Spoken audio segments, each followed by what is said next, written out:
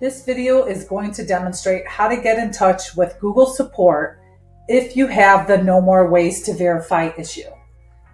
You'll find that you'll have this verification warning. Click Review Issues. Now you see the No More Ways to Verify. You're going to click Contact Support.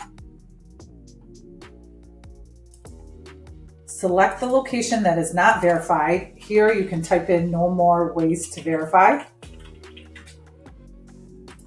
No Ways to Verify is offered. Click Next Step.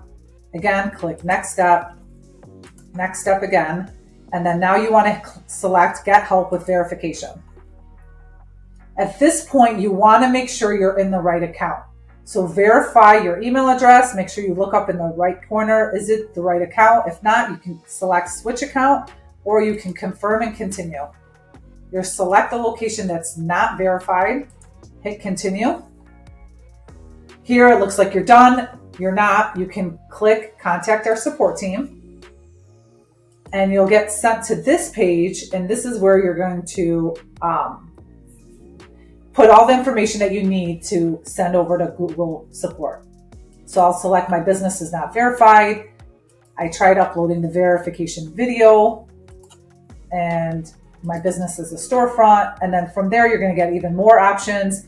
The most important thing on this form is making sure that you're providing signage for your business and anything else that they're asking for, especially like here, it's asking for a utility bill, but you can also include your EIN or Articles of Incorporation certificate. They basically want to verify that your business exists. So it's important to provide good documents in this step.